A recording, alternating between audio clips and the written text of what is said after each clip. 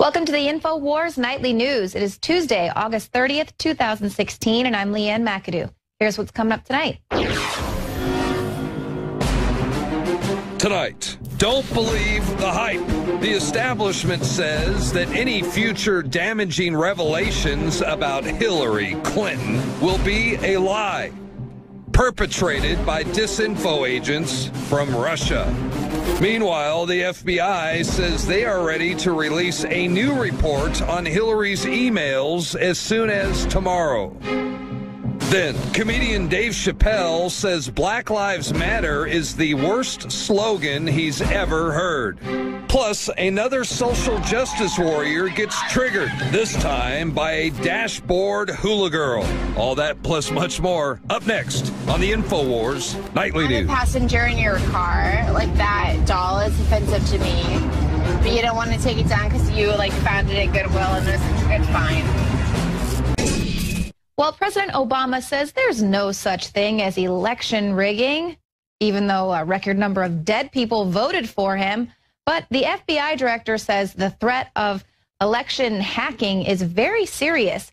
Now, this was the FBI. They've responded to recent concerns about the U.S. voting systems being targeted for cyber attacks. And FBI Director James Comey says we take very seriously any effort by any actor, he says, to influence the conduct of affairs in our country, whether that's an election or something else. So his comments came just one day after news surfaced about FBI warnings to states that hackers had infiltrated one state board of election and targeted another.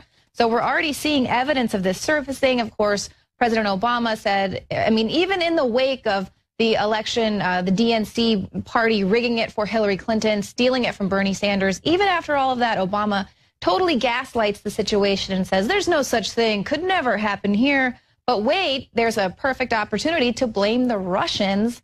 You know, it's not just now a vast right-wing conspiracy. Now Vladimir Putin is actually in control of that vast right-wing conspiracy. So they are propping him up as the boogeyman. And this was a Senate Minority Leader Harry Reid sent a letter to Comey, and he expressed concern over the threat of the Russian government tampering in our presidential election.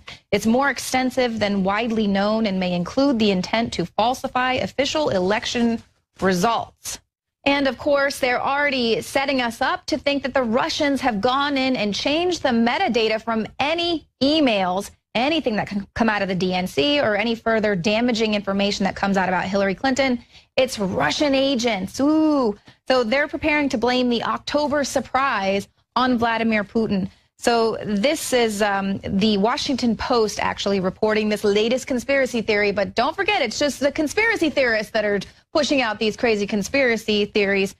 Really, it's Hillary Clinton and her entire establishment machine that's trying to get her elected. But they say any damaging revelations about Hillary Clinton that come in the form of this October surprise, including information about her ill health, will be the work of Russian disinfo agents working on behalf of Vladimir Putin.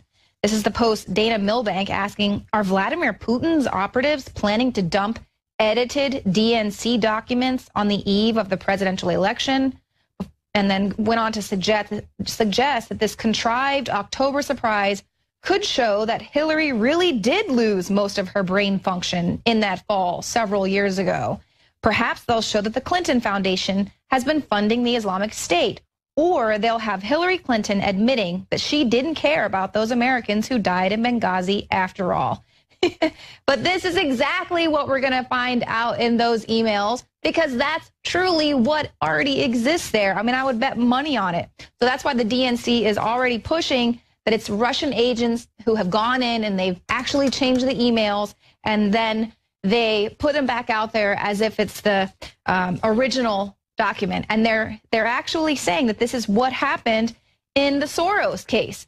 So right here, going on in this Washington Post article, they say, this is the sort of the technique that the Russian hackers used in the Soros case, stealing documents, altering them, then releasing them as the original, right? Because we don't have any bad actors like Hillary Clinton or George Soros who are heavily invested in directing the way this country is moving. So they don't want anyone to believe that we truly have to be concerned about what is going on and who our Secretary of State is meeting with behind closed doors. Now, this is even after the State Department has come out and said, you know what, we've found 30 more deleted Clinton emails on Benghazi. Okay, so this is Hillary Clinton saying, oh, you know, I deleted everything that wasn't work-related, things I didn't really think anyone had to, you know, worry about. Well, she obviously didn't think Benghazi emails were that important because she deleted them. So this is a State Department attorney saying Tuesday the agency had discovered 30 Benghazi-related emails among the records that were recovered from Hillary Clinton's private server. A judge asked the agency to hasten its review of the documents in preparation for release to Judicial Watch because, let's not forget, it's only because Judicial Watch made that FOIA request that we found out about any of these supposedly emails that Hillary allegedly she turned them all over, but then it turns out there were plenty more they didn't find, which for whatever reason the FBI didn't find them during their initial investigation. So the discovery of these emails is very significant because Clinton has repeatedly assured the public, Congress, and FBI agents that she turned over all her work-related communications in 2014. Now, in a separate case, Judicial Watch has actually sent Hillary Clinton 25 written questions about her decision to set up this private email. Her responses, she has to submit them within 30 days, and they will be considered sworn testimony by the court. So that is still ongoing. That's going to be coming out here in just a few weeks before the election, so that'll be pretty interesting. And tomorrow, the FBI plans to release a report on Hillary Clinton on their email investigation. This is the report that the FBI sent to the Justice Department in July, recommending no charges in the Hillary Clinton email server investigation. So we'll be able to have even more details on, just what it was the FBI found and why they came up to this decision of recommending no charges, even though James Comey basically made the case that if it was anyone else, we'd be going to jail. We'd be in prison right now. But because it's Hillary Clinton, we recommend no charges. She should still go get to be the leader of the free world. And a lot of people are also, Hillary Clinton's camp actually put it out that, oh, she was never under FBI investigation. They were never talking to her. She was the target of the investigation. It was her server. So, of course, she was under investigation by the FBI. I cannot believe how much the media, the establishment media, is protecting this woman to make sure that she gets put in power. Now, here's something that she's been really Hillary Clinton has proudly been coming out saying how she even has members of the GOP, really top-ranking leaders, backing her rather than Donald Trump. Well, here's one that might surprise you. This is Paul Wolfowitz. He was George W. Bush's Iraq war architect. And he is coming out saying that he is likely going to vote for Clinton. So Wolfowitz was a top official in the George W. Bush administration, like I said, referred to as the architect of the Iraq war. He's part of a growing list of GOP national security and foreign policy officials who have announced their intention to support the Democratic presidential nominee. So as you can see, there's no difference between the left or the right. All the warmongers want to vote for Hillary. She is their gal who is going to help them with their plans for globalization.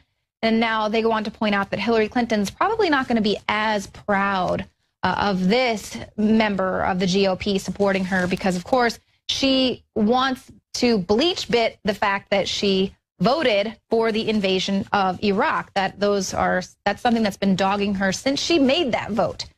Now, Wolfowitz told The Times in July he's probably going to vote for Clinton, but get this.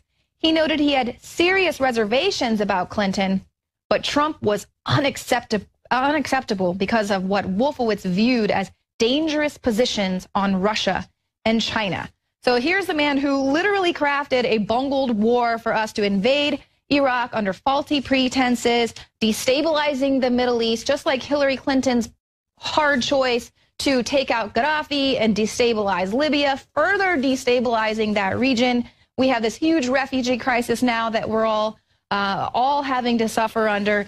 But it's Trump who is dangerous because he doesn't want to start World War III with Vladimir Putin. So totally crazy here. And they're all kind of crawling out from under their rocks to show you who they really are and who their candidate is, who they would support. Now, getting back to these supposedly hacked and altered leaked memos of George Soros, now Breitbart is reporting that one of these leaked memos reveals the Soros plan for federally controlled police.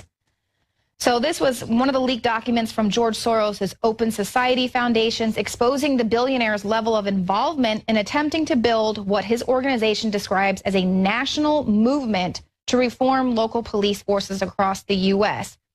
The U.S. contingent of Open Society held a planning meeting titled Police Reform: How to Take Advantage of the Crisis of the Moment and Drive Long-Term Institutional Change in Police Community Practice. So this extensive memo documents that Soros finance groups and personalities are what influenced President Obama's task force on 21st century policing, which was released last May. And so it just goes on and on. I mean, this Breitbart article really gets in depth of just how the Open Society Foundation has its hands in everything, how they are funding hundreds of thousands of dollars to movements like Black Lives Matter. The Open Society has also called for a discussion on whether it would be appropriate for the Soros Group to try to shape the Black Lives Matter movement in the future. You know, this is after they've already given them hundreds of thousands of dollars, and this is the same Open Society who is working on shaping the internet and the regulation of the internet, specifically what gets to stay on the internet and what gets to be removed. And of course, the Open Society Foundation will decide who is the bad actor or not, with preferential treatment given to Open Society members. Originally, President Obama promised that the Fed's handover of the antitrust-protected Internet Corporation for Assigned Names and Numbers, or ICANN, would not involve the United Nations. If we fall for, a bunch of okey doke. Was this yet again a naive move by an incompetent president of the United States, or has this been the plan all along? Time and time again, Congress has failed to pass draconian laws to control the internet. The Communications Decency Act of 1996, the Intellectual Property Enforcement Act of 2007, the Cybersecurity Act, the Protect IP Act of 2011, and SOPA, to name a few, all failed miserably against the ironclad integrity of the First Amendment. The globalists, scurrying to their den of iniquity at Bilderberg, would hear none of it. Their very fortunes and lives depend on it. The public knows too much already. Control of the internet had to be torn from the protection of the U.S. Constitution. Larry Strickland of the National Telecommunications and Information Administration, a Commerce Department agency which has overseen ICANN since 1998, said, "We will not accept a proposal that replaces the NTIA role with a government-led or an intergovernmental solution. Now, after the full weight of Edward Snowden's revelations opened a treasure trove, the United States, in pure Hegelian dialectic fashion, offered to cede control to a multi-stakeholder, i.e. lobbyist-dominated model. That's right, the internet will be in the hands of lobbyists, the very bottom feeders of the whims of globalism. How bad is it? In the intervening years, the United Nations and the European Union had jostled for control of the internet. During a meeting in Dubai, the International Telecommunications Union, the telecom branch of the United Nations, demanded rules governing the internet to be rewritten. Specifically, the international organization proposed deep packet inspection authority that would allow it to monitor and censor content on the internet. The United States walked out of that conference in protest. What appears to be the mundane task of assigning parking spaces for internet businesses will more than likely face in the very near future a level of censorship that will make the free-thinking people of the World Wide Web's heads spin. The Inquisition 2.0. The European Union has proposed the creation of a censorship and mass surveillance framework for EU countries funded by the European Commission. The Clean IT Project webpage explains the plan called for police to patrol Facebook and other social networks in search of extremist material and propaganda, in addition to allowing users to flag terrorist content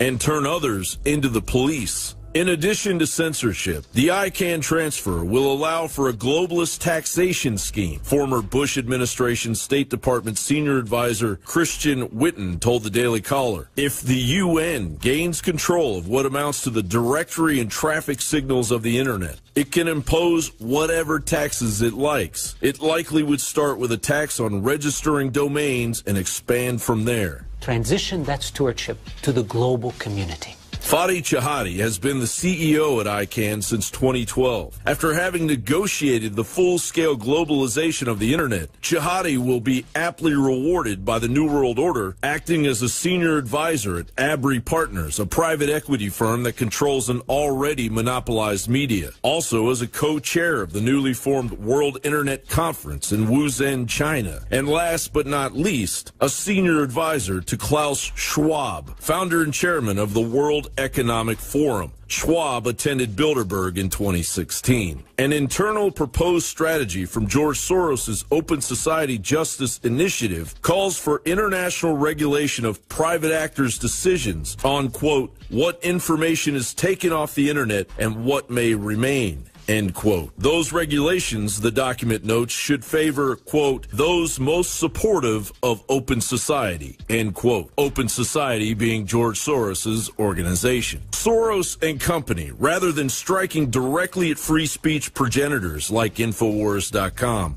are 1 month away from recklessly pulling the rug out from under everything. Now that ICANN has relinquished control of the medium, globalist institutions can move forward with plans to scrub the internet of all content unacceptable to the global elite and their minions at the United Nations. John Bound for INFOWARS.com.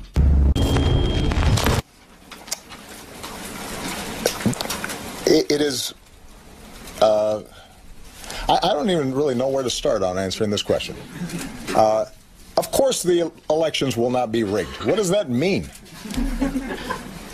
Ladies and gentlemen, we can never let Barack Obama live those words down. Either Barack Obama is completely pretending to have no idea what a rigged election is, or he is completely ignorant to the fact that rigged elections are a very real thing, especially in this country.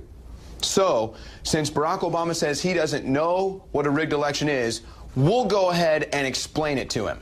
Now, the latest example comes out of the FBI, who has just announced that state election databases have been hacked by foreign operators. So this has prompted the FBI to warn election officials across the nation of the possibility of cyber intrusion in the upcoming general election. Of course, this is on the heels of the DHS and Jay Johnson expanding government cybersecurity measures at the fear of hacking. The Democrats wish they had been ready for hacking, as the DNC was hacked and emails exposed how they rigged the primary for Hillary Clinton with collusion in the inner party, collusion with the media, and of course the superdelegates. But DHS is now prepared for cyber intrusion, and they are warning of cyber intrusion in the upcoming election. So how is it that the FBI and the DHS are both well aware of the possibility of rigged elections, but the President of the United States says he has no idea what that means? Now, this goes beyond just rigged elections, folks. Voting machines can also be hacked. Fox News did an expose on how the Diebold systems can be hacked years ago. So here's what happened. Yeah.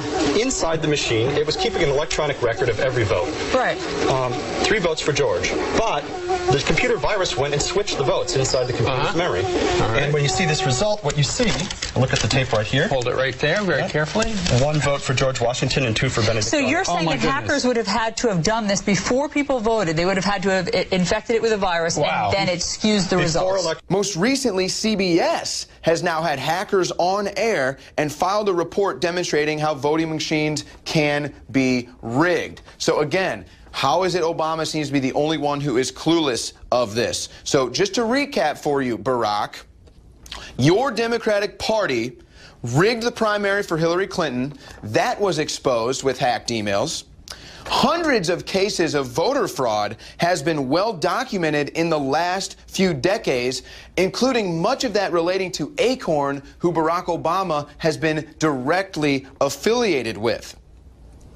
Now, DHS, again, is expanding its protection of fair elections and warning that cyber intrusion is a real issue.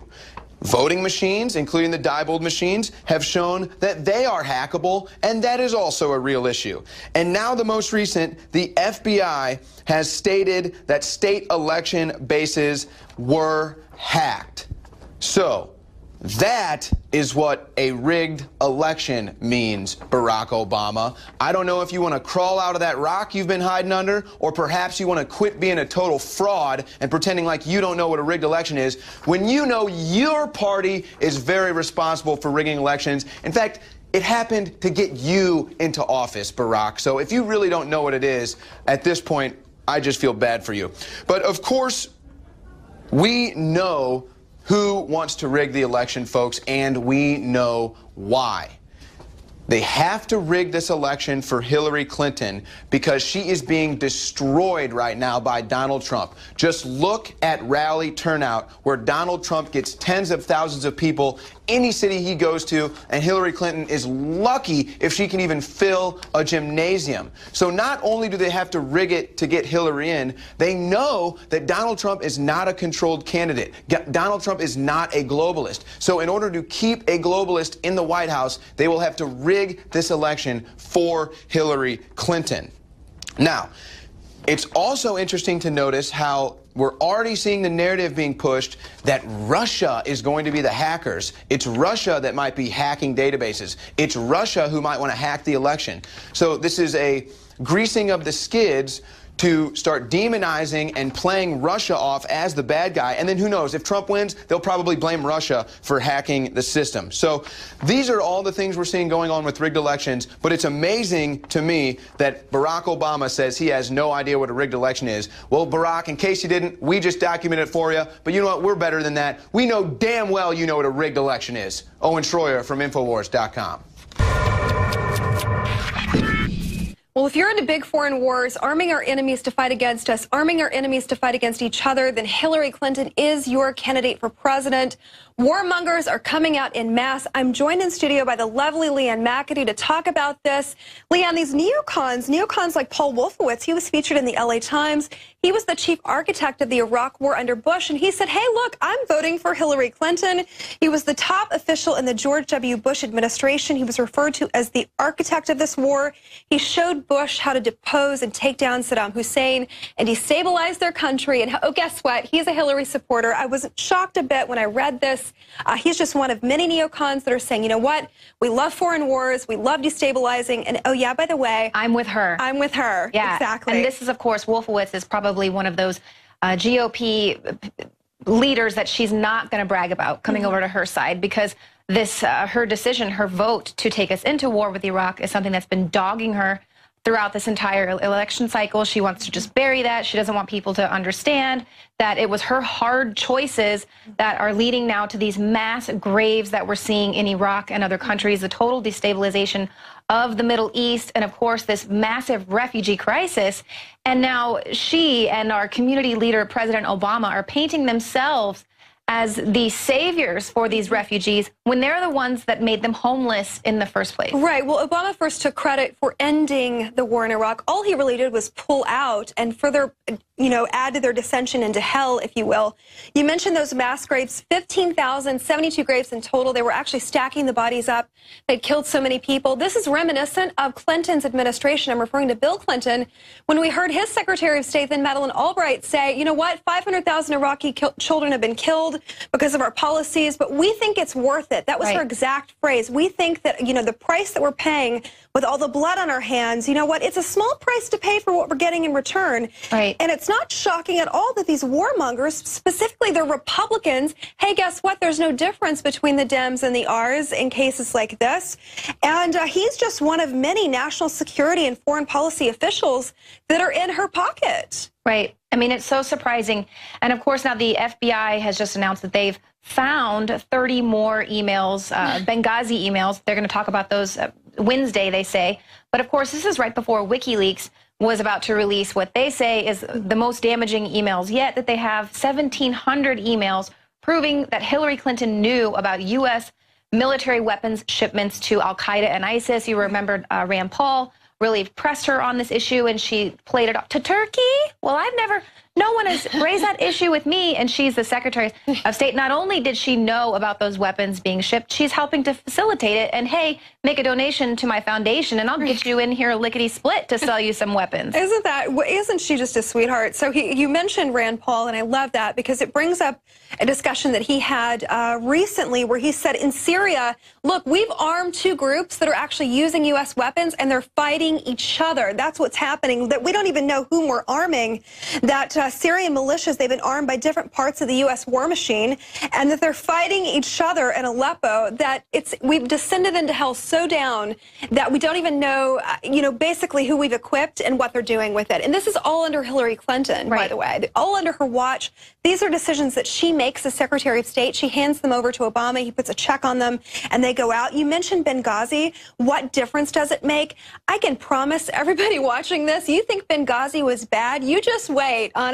I mean, we're looking at her record. Right. Imagine what they can't recover because she wiped it with bleach bit. Which was because everyone uses something like that when they just want to get rid of their yoga routine. Right. I mean, honestly, you made that great point. So she yesterday or a couple of days ago, she came out and she said, what, with a washcloth? Yeah, with a cloth. Right. Yeah. So they do not know who they're arming, nor do they know who they're bringing into this country. But destabilization is the name of the game with your Hillary Clinton candidacy. Well, if you are a warmonger or a neocon, she is your candidate.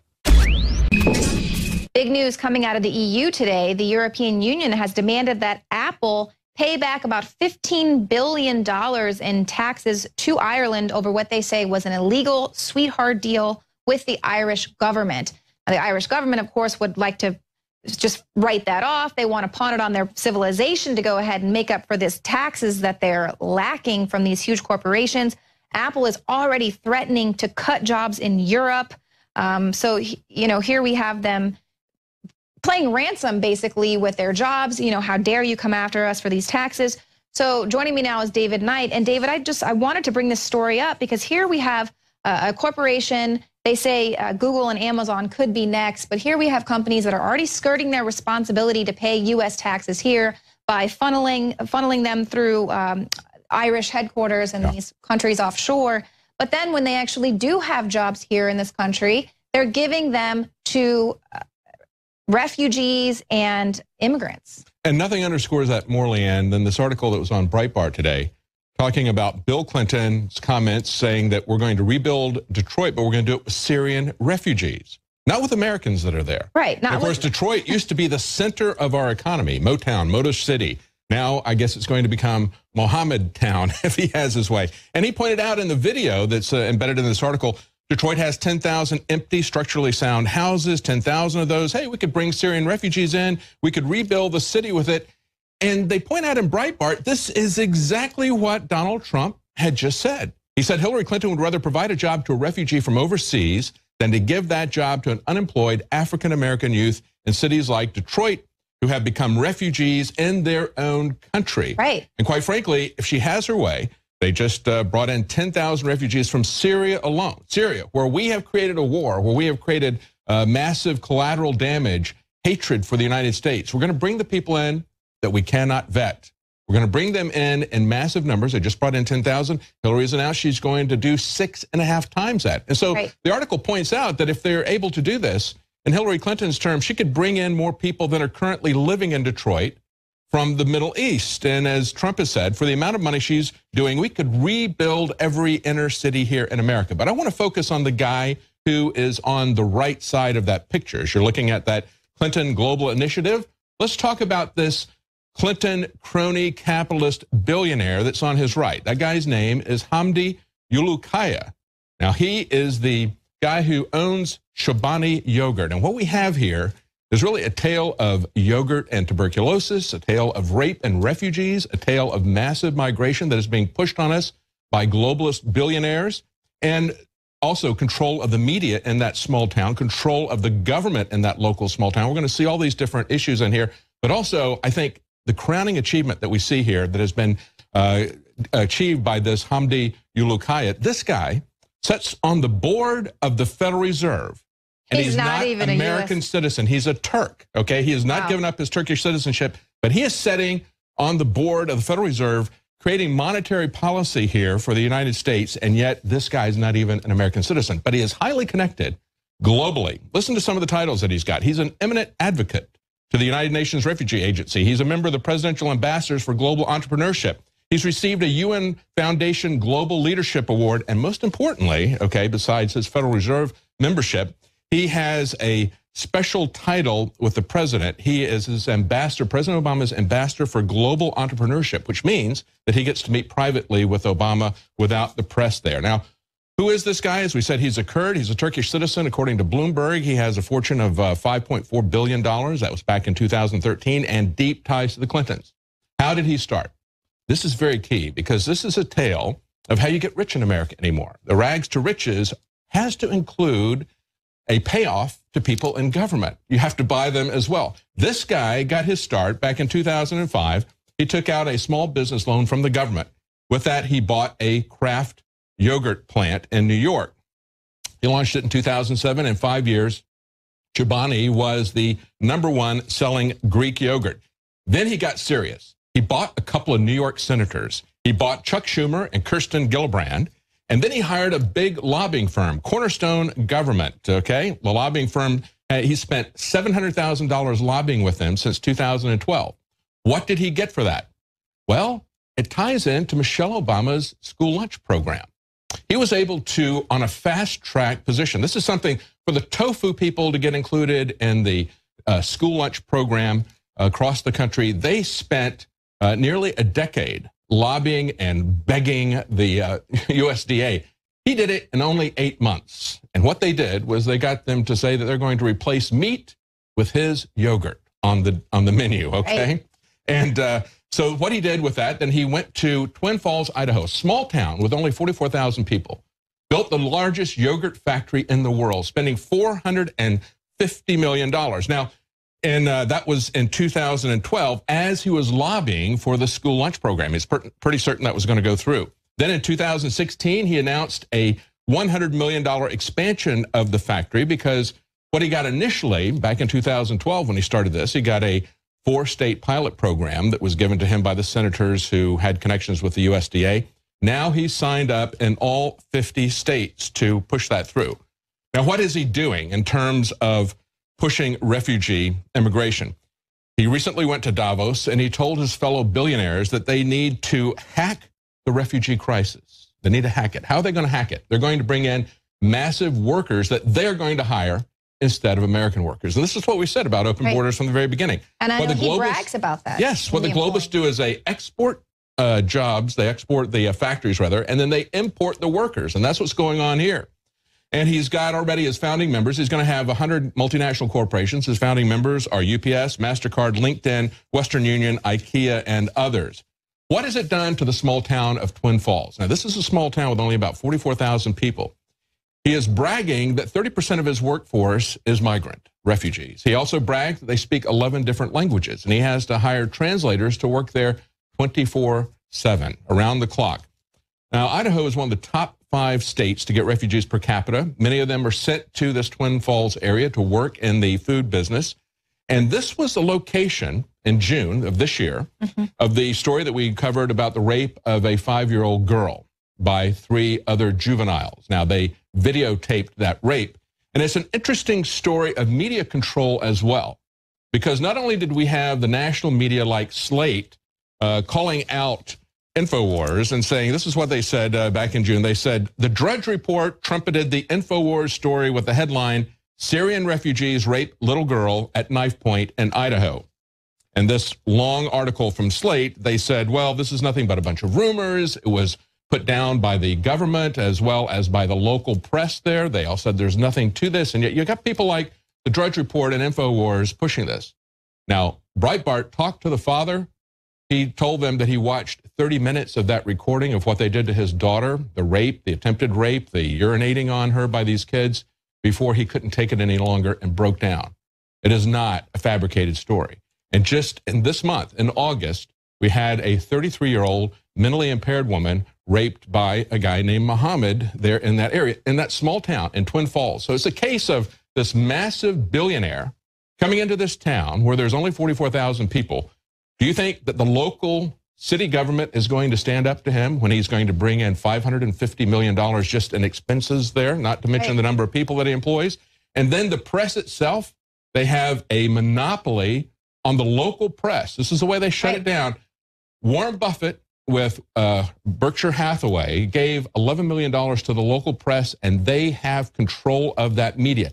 This is an encapsulation of the way the crony capitalists, the multinationals work. They come in, and as I pointed out at the very beginning, I still cannot get over the fact that we've got a Turkish citizen, because he's so connected to the Democrat Party, people like Chuck Schumer, people like the Clintons, that he can set on the Federal Reserve Board, that he can bring in these people without any control, without any consent of the people who live there, by buying up the local press, buying up the local government. It's an absolute amazing story. And I know that we even reported on how some of the elected officials there said that they could press charges against anyone who would dare speak to the media or talk about, put stories out there, even on Facebook, about these refugees who raped this 5-year-old girl. They want to protect so much the refugees that are coming in to work at this plant at the expense of their citizens there. I have to put this in real quickly. They have a 500% increase in tuberculosis. That is another one of the costs, as well as $54 million from the local and state community. That's the cost of the taxpayers. For this Unbelievable. Well, you got to watch where, like they say, vote with your dollars. I think I'm not going to be buying that yogurt anymore. I'm not. Just a heads up, if you are a social justice warrior, you might be triggered by this segment. This is not a safe space. We do not have any coloring books here to help you deal with your feelings. Obviously joined by Margaret Howell and Ashley Beckford, we are going to break down the insanity that is engulfing the left, the universities. People are just, in the name of social justice, they're bullying everyone. That's right. That's exactly right. They even are saying at this point that Pokemon Go needs trigger warnings. The U.S. Constitution needs trigger warnings. This is an article from, it's called Barnard College. There's this woman who's at a private women's college, and she's just going ahead and talking about how she goes on social media, and everywhere she goes, everything's this perceived oppression, racism, sexism, classism, able-bodiedism, heterosexism, and all the other isms. And basically, everywhere she looks, it's saying trigger warning or content warning or simply TW or CW. They've got acronyms now. They're saying Pokemon Go's racist, classist, it's ableist, I guess because you can't run out and play it. They're saying the Constitution could prompt thoughts of oppression, persecution, genocide. It's crazy. Even white men, Donald Trump, the police. If you mention any of these on social media, watch out, because these things are triggers. I just pointed out today on Twitter the fact that Chris Brown is a woman beater, and you know he's so oppressed. I mean, there's actually like a live standoff with him all day, and I triggered so many people. They've attacked me. How dare I stand up for this lowlife? Dare you? We need a more inclusive and a just society, and that includes oppressing every white male that we find on the planet, regardless of what they have or haven't done. As long as we perceive that they've done something offensive, you have the right to shame them, to humiliate them, to belittle them. A perfect example, there's a video that's going viral over a social justice warrior flipping out. She's getting a ride in a Lyft, and she flips out because her driver has a hula doll on his dashboard. Those are evil now. They're evil. They're racist. Can we go ahead and play some of the video and we'll talk over it just to give you our commentary on this girl. You thought that was adorable. You didn't think about like the pillaging of the continent of Hawaii. It's definitely a continent. And that's it. They're so smart. Oh, you didn't? Okay, so you won't get rid of the... Is she wasted? Do we know? Because that was like really cute thing that you know, I really hope that she has been drinking and is highly inebriated, because her voice and the way she talks, this is the society of women that have been watching the Kardashians for years. Exactly. Like you as like a white Ever male. since the OJ trial. But now you're judging me. You're assuming we're on. They've adopted this. And so this goes on and on. Here she goes, but it just, okay, guys. So she just continues to bully her Lyft driver. How dare you? I am so offended. That's really racist, and I'm oppressed. You know, and he's like, you didn't kick her out. Right, Forget exactly. the $9. Go. Yeah. This is so not worth $9. Drop her off, for sure. Yeah, and that's the thing is like he's like, I'm being kind to you, I'm being nice, and you're berating me, you're accusing me. He was biracial, first of all, because he's Asian, and he's like, how is this racist? Why don't you explain to me nicely rather than just demanding I remove an object that I bought at Goodwill? And it's funny because she has, people have been, you know, bashing her because this video, she's like, I'm recording you and this is going to go viral and it's going to go on it did go viral. Yeah, for the Not wrong in the reason. way that she wanted. She's so emblematic of what's happening in this country. We have universities that are social justice theming housing options. They're basically tents on the ground. If you want to live like a warrior, you're going to have to pitch a tent in the yard. And they're trying to promote this inclusive and just society. So basically, we're all going to have to live in tents so that we can all be equal because we're all offended by the same things. Exactly, this new brand of students that are going to be in open discussions about what's best for the community, what kind of activities to make people more socially aware, which, you know, I would think that going to college alone, that would kind of make you That's the whole point of college, except for nowadays, and you would think that too, which is the whole reason why you bring speakers to the campus that are a little bit controversial to provoke thought and provoke debate, discussion, civil discourse. As long as they're not mean. If they're Ann Coulter or anybody else that they perceive as mean, there's a ban going on campuses to ban mean speech. We're going to call it hate speech because if you offend me, you're a hater, you racist bigot, you have no place in cultural discussion or discourse. And it's amazing. So basically, being an SJW just means that everything offends you. Right. Well, they should. And Brown University, because of this and because of these controversial speakers coming on, they actually last year had to turn an entire room on campus into a safe space. Oh, really? They got cookies, coloring books, soft music, pillows, and video of frolicking puppies, along with trauma counselors. Now, this was in response to a speaker that was invited to the campus, and they said it was just too upsetting. Right. Adult thumb-sucking session in progress. We need to know that I'm curious to know. I hate to run back to that other article real quick, but is it at least glamping? Is it glamorous? It is hardcore individuals with any gender identity, as long as all parties agree to the living arrangement. So if you have a gender question, if you're gender fluid, we want you to live in this tent with us because, you know, we don't discriminate. If you identify as male one day and female the next, you're perfect. As long as everything offends you. You know, if you're a bedwetter, though, we're going to put you in a special tent. Because, do a special tent for them. Well, I'm really curious to know if any of these social justice warriors actually saw this, because I know they love MSNBC, Rachel Maddow, and I was shocked to find out that MSNBC actually played a fried chicken ad instead of a Hillary racism clip.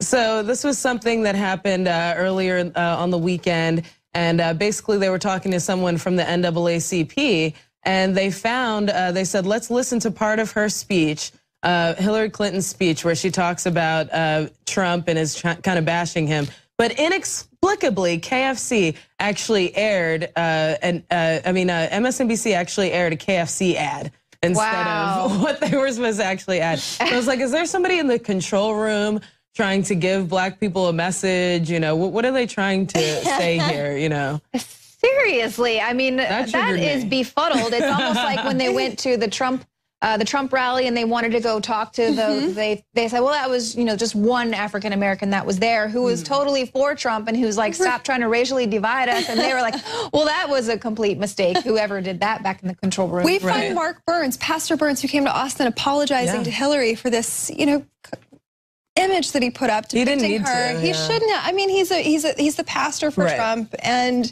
he shouldn't have painted. He put her in blackface. He was making a joke. This is coming from a black pastor, but he was even forced to apologize. She's been in blackface before, we know. On her own accord. Right, exactly. And oh my gosh, we were looking at pictures of this earlier. It's not her first time. Are you okay? But I don't understand why. What I don't understand is where is this victimhood coming from? Like, why is that almost like a badge of honor to be so oppressed and such a victim?